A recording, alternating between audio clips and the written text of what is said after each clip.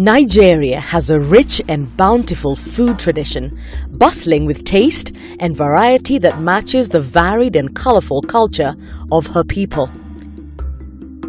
As Africa's most populous country with a population of over 190 million, any enterprise that seeks to tap into the food and nutrition needs of Nigeria would have formidable impact on the agribusiness sector. In terms of the scale of the agriculture sector, Nigeria is roughly 24% of GDP. Over 60% of people in Nigeria are employed in some form or the other in the agricultural sector across the entire chain. AACE Foods, an indigenous Nigerian company, opened its doors on a mission to process, package and distribute nutritious and tasty food products made from the best of West Africa's fruits, herbs, vegetables and cereals. A large proportion of the food items on the stores are imported packaged food. And we wanted to do something about this because there's a huge opportunity. We have lots of farmers that grow food, produce food, and we felt that if we built a very robust local supply chain that we could actually feed in and provide products that go to this market.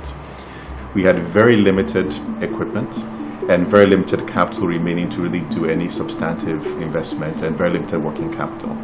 So with AECF's provision of grant funding, it gave us more flexibility to do a lot more. This meant the company dramatically grew its volumes and market share by operationalizing its factory, installing higher capacity equipment and adding sterilization capabilities, which has enabled it to supply to a broader range of more sophisticated customers. By making the choice to source their raw ingredients from Nigerian smallholder farmers, AACE Foods would not only improve their livelihoods, but also encourage change by inspiring other players in the market to source locally in Nigeria. Before, our children, if they finish the primary school, they will stay at home because there is no money. But when I joined these chili pepper cooperatives, now even my children, one is now in ABU. Because of the profit that I get. AACE interventions go beyond buying produce. They also provide inputs and give advice to farmers on how to produce higher and better returns. We want to understand the gaps that were evident last season so that we can figure out ways we can mitigate those gaps for us to have a better planting season. AACE Foods established early partnerships with farming cooperatives and is committed to purchasing specified volumes from smallholder farmers that they support. The intervention of AACE Foods now, we have access to a better market price.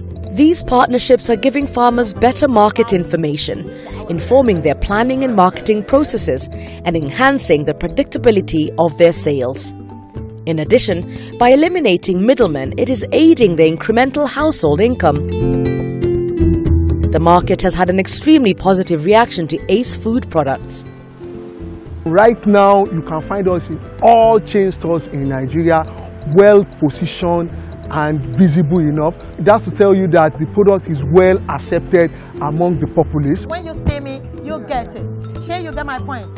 Through its introduction of complementary nutritious foods for toddlers, AACE aims to address the high rate of moderate and severe malnutrition among the under 5 population. I love AACE products. I started using soya milk for my baby after 6 months, and it's a very good product because it did not allow him to purge, so he was taking it, he enjoyed it. Since its inception, AACE Foods has trained over 13,000 farmers and is currently buying produce from over 5,000 farmers.